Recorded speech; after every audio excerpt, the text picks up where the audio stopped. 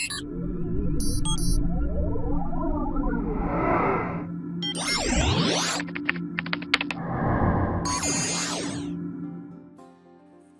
day and welcome to our short demonstration and explanation of how to open old BKF backup files using Windows 10, or on Windows 10 I should say.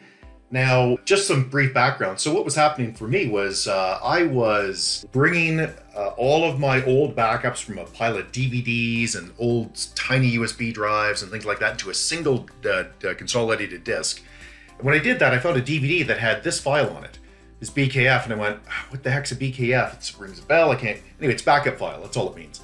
So what it is, I remembered, okay, that's the deprecated Windows NT Backup, or Windows Backup as it's called, and the download, I just remember it being NT Backup, which, because I've been doing this for, 35 years, not that big a deal. So anyway, I went, downloaded it, found it from Microsoft, they make it available, ran it Windows 10 because it actually is a standalone.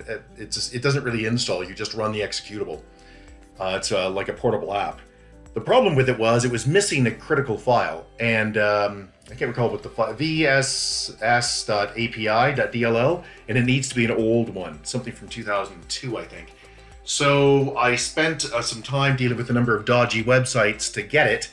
I found that file, and now NT5 works, NT5 Backup works great. So what I've done is I've written this little article, which you can go to our website and find, and you can ignore the text up here if you wish. So you can see here, you can download it directly from us. That includes the API that you need, and you'll be on your way. So once you download, well, let's just do it. So we'll download the file. Doesn't take very long. Show in folder. And let's just unzip this puppy. There it is. You can extract it any way you wish. I'm just going to extract it using 7-zip, but you can use anything you want. Okay, there it is. And you'll notice there's NT Backup along with the 2 other files that NT Backup from Microsoft comes with, plus this VSS file that you need. So let's just run it. And all you do is double click on it and it comes up with this, you can't locate removable storage. That's correct. Don't worry about it. That's a known thing it needs. Doesn't need, it actually looks for a service, but that service doesn't exist anymore. So just click OK. There you go. And you can run through the wizard. Let's do that. So we're going to restore files in my case, and I assume that's what you're going to do. Now, because I've already done this once, it's remembered that it's here. But let's say you didn't know where it was. Let's go pull it out. So I'll click restore, and browse, I should say, folder. There it is, right there.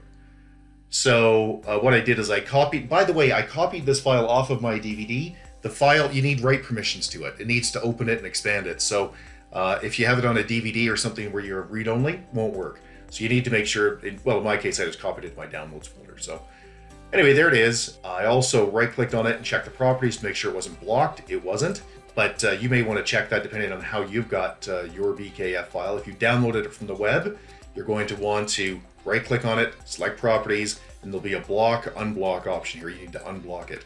Anyway, for most people, that's not an issue. So just double-click on the file. This will open up, and this will take a minute. And there, now let's just expand and see what's here. Now this happens to be my old web server from 2006. Now all I really cared about was the data drives, and specifically all I cared about was the websites. So let's just keep expanding this so you can see. Ran a bunch of websites back then. Alcon Electric, Commodore, Geochemtech, get it stuff, blah, blah, blah.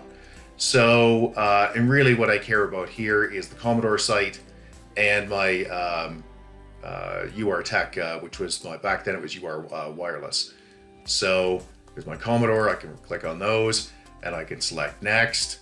And if you don't say where you're going to, if you don't click advanced, it's going to try to put them back in the original location, which doesn't exist, so that's going to be a problem. You have to click advanced. And then original location, no thanks. I want it to go to an alternate location. I'm again going to throw it in my downloads. This new folder I've created. It doesn't make a difference where you put it. And let's just run through it. I'll click OK, and next, and leave existed, blah, blah, blah. Now I'll replace them all, right? If there's anything there, just gun them. Okay, restore security settings. I really don't want to do that. So that's if you had NTFS permissions, it'll do that. And preserve existing restore points, volume up points. I don't need that either. Same with junction points, I don't need that. And there aren't any in here, by the way, so I don't have to worry about those. So I'll turn those all off, and let's just let this run. I'll speed through it so you don't have to sit and wait.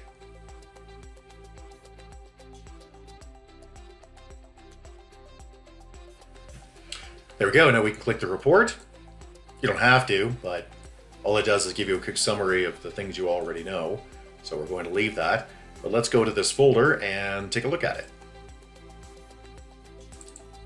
You can see it maintained the folder structure. And there they are. There's all my old stuff. A whole pile of old Commodore manuals. Yay.